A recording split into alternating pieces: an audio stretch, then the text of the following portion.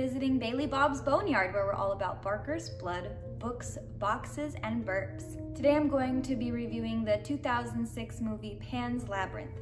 It was directed by Guillermo del Toro, and it was starring Ivana Baquero.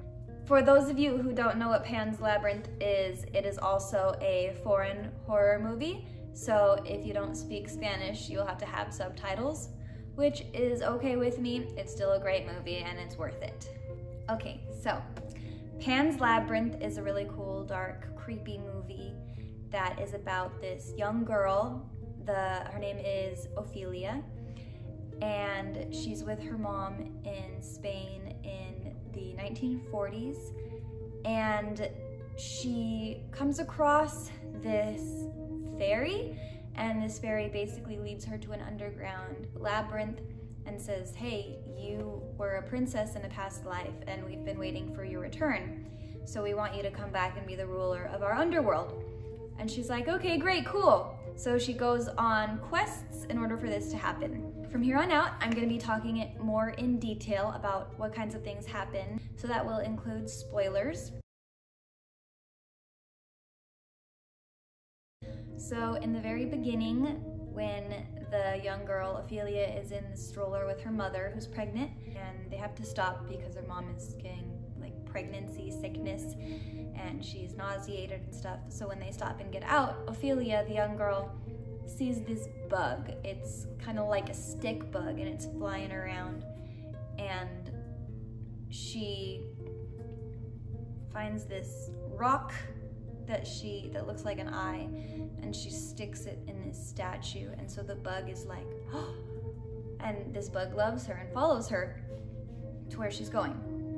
And later, when she's in her bedroom, this bug comes to her at night and she's like, are you a fairy?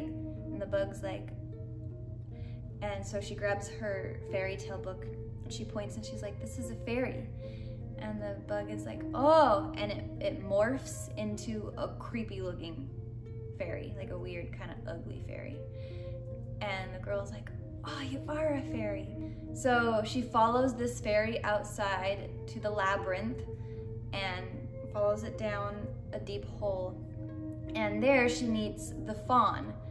And this is the faun's labyrinth. That's what Pan's Labyrinth means. And this faun it's got, it's horse legs and it's human-ish head. I'm not sure exactly how to describe how it looks. It's kind of monstrous and has horns and creepy fingers, and he looks dark and demented, but don't judge a book by its cover.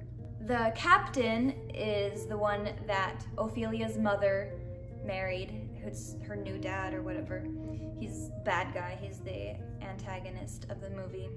He kills these people that he finds in the woods because he thinks that they're like the rebels, when really they're not, they were just out hunting.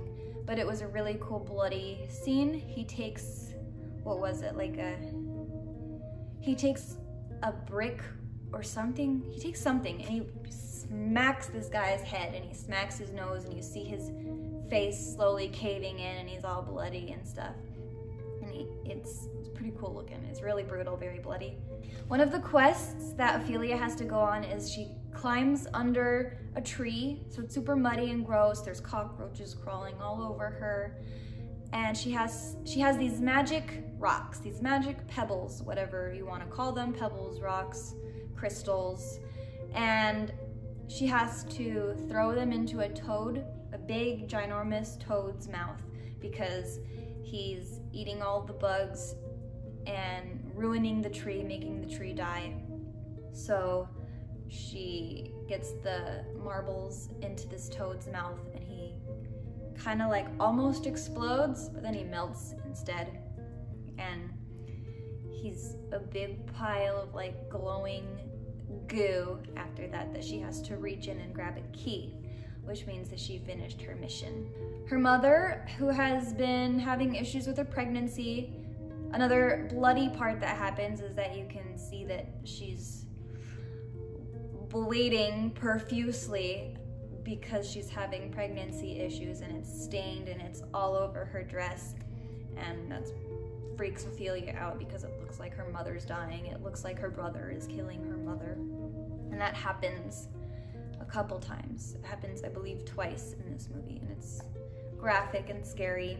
The rebel people that are against the captain, one of them has a leg infection. You see them out in the woods in their little area, and his leg is super, super beat up and bad and rotten. His leg is rotting off of his body. So the doctor's like, we're gonna have to amputate it. And the guy's like, okay. And they actually show him with the saw going, and it shows the saw slicing into the leg. It's pretty dope. A really cool, probably most horror-ish scene was when she goes into this area, this secret little place that she has to use kind of like a magic marker to open up the door as a portal to this place, with a long table and a scary guy. His hands are on the table and he doesn't have eyes on his face. He's just like a blank face. The food is kind of like taunting her. So she eats food from the table, which she wasn't supposed to do, and that wakes up this guy. And so he grabs these eyeballs on the table and they suck into his hands, and then he like does this. And this is kind of like a famous face. This is a famous figure, and I didn't know where this was from until I watched this movie, but you've probably seen people do that creepy thing where they add eyeballs to their hands and do this. So that's what that's from. He also grabs two of the fairies. There were 3 fairies. He grabs 2 of them and bites their heads off and eats them, which is kind of sad because they were just nice little fairies. But it's fine. It was funny. It wasn't funny. It was a good scene though. It was fun. The second time that the mom bleeds profusely is when she's actually about to give birth. She's going into labor, and it kills her. The baby survives, but we find out that the mom didn't survive. Mercedes is I guess not a maid, not a servant. She's like a, what's the word? I guess we could say servant. There's a different fancy word that's not coming to my head. But she serves the captain, but she's secretly in the rebel group, and he finds out, and he ties her up, and he's gonna torture her, but she secretly hides a knife in her dress, and so she gets it, and while his back is turned, she rips off her ropes, and she stabs him. She runs up to him and she stabs him, and then she puts the knife in his mouth and goes, and it slices his cheek, and it is so cool looking. If you are into war movies, this also has a lot of scenes and different elements that are very much like what any other war movie would have. It has, you know, the men and guns and killing and running through the woods, and if you like that kind of stuff, it has that as well, not just all the creepy monster stuff. At the end of the movie, Ophelia has her little brother, her baby brother, in her arms. She ran away from the captain with him, and he caught up with her, and he shoots her, and he kills her, and she's bleeding, and he takes the baby.